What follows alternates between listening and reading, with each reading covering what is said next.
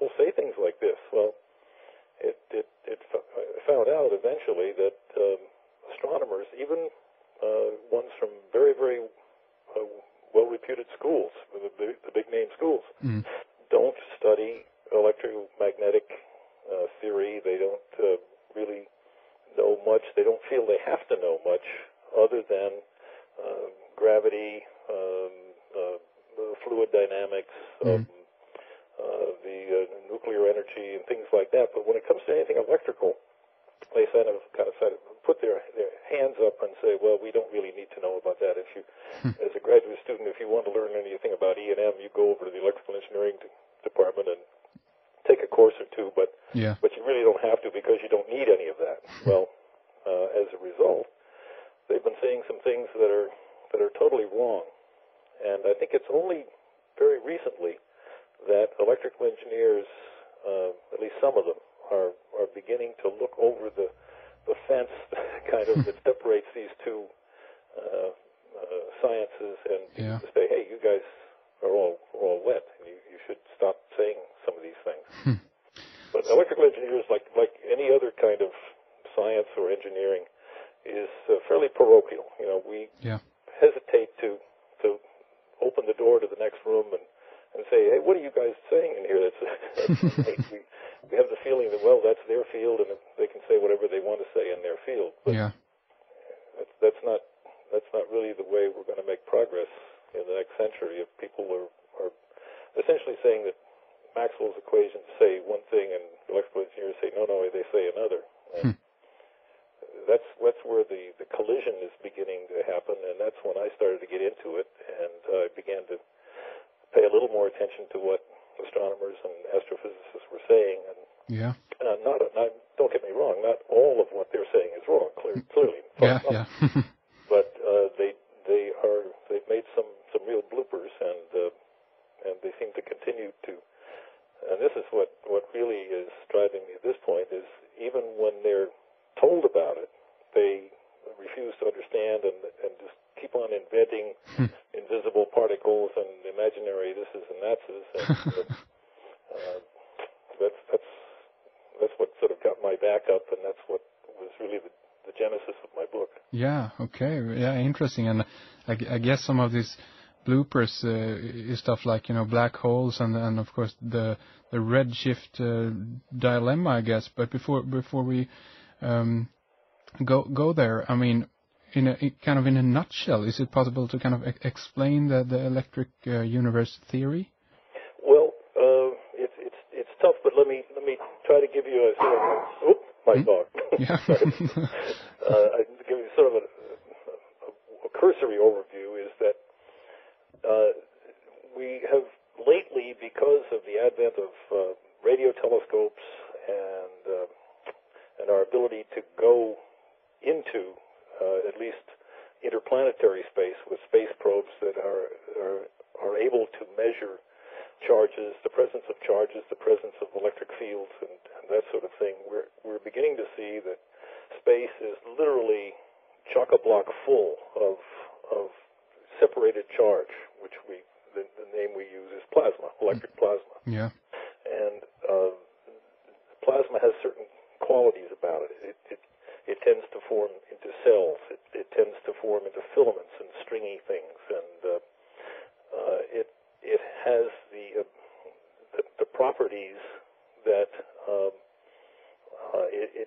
the forces that exist between particles within plasmas are orders of magnitude, literally 30 orders of magnitude stronger than the force of gravity. Gravity is one of the weakest forces that science knows about.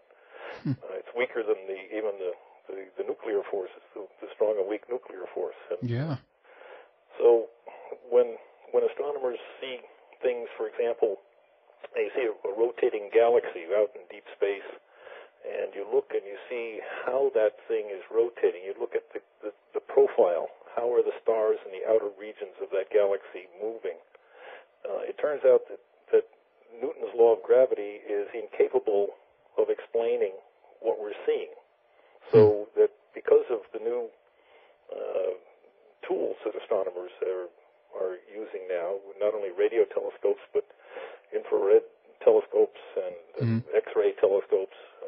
We're able to utilize a wider range of the electromagnetic spectrum than just this very little narrow band, which we call the visible light. Yeah. Which is what we've been limited to for ever since astronomy got started after Galileo.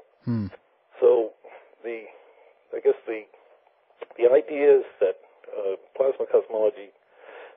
Well, let me go back to that rotating galaxy. The laws, the rules by which plasma operates give us a very one-to-one correspondence with that kind of rotation, that galaxy rotation. A good friend of mine, who was one of the directors of the Los Alamos National Laboratory here in the States, did I think it was his PhD thesis, or certainly shortly thereafter, did a simulation on a supercomputer of a bunch of plasma. He put in the rules of how plasma operates, that is Maxwell's equations and the Lorentz equation, and just duplicated the way that swarm of plasma. You could see it evolving into a galaxy, and it ended up rotating in exactly the same way, with exactly the same profile as real galaxies do in space. Oh. And Newton's laws will not enable us to explain that kind of rotation, but Lorenz's law does. Donald, sorry to interrupt, but that's very interesting, because I've heard this theory regarding, dark matter, that they came up to this theory basically because the computer models that they were running on the universe, they kept, the model kept falling apart in these computers, and they have to basically add a whole lot of matter to kind of keep the structure together. Isn't that right? Have you studied this? Well, there are two different things. There's dark matter or missing matter, and then there's dark energy, and they're sort of similar. In my mind, they're all fairy dust. That is, see if I can remember my acronym. Fairy dust is something like frequently invoked inventions that are I can't remember the acronym. But they're conjured up to defend untenable scientific theories. When your theory doesn't work out, well, you can invent an invisible, unmeasurable thing that just has to be there because we know that our theory is right. Yeah. And we measure this expansion of the universe. That's where the dark energy came from, is because the Einstein relativity will not explain the expansion at the rate at which it is perceived to be expanding. Whereas the dark matter or missing matter was to explain this thing that I'm talking about, the idea that the galaxies don't rotate as they should, quote unquote, if Newton's law is the only thing that's at work out there. Yeah. So, one of the things I should mention that I think I wrote to you about is that I mentioned Dr. Tony Peratt, who did this simulation of galaxies. His thesis advisor was I was going to say very famous, but he should be very famous, Swedish electrical engineer. Oh. His name is Hannes Alfvén.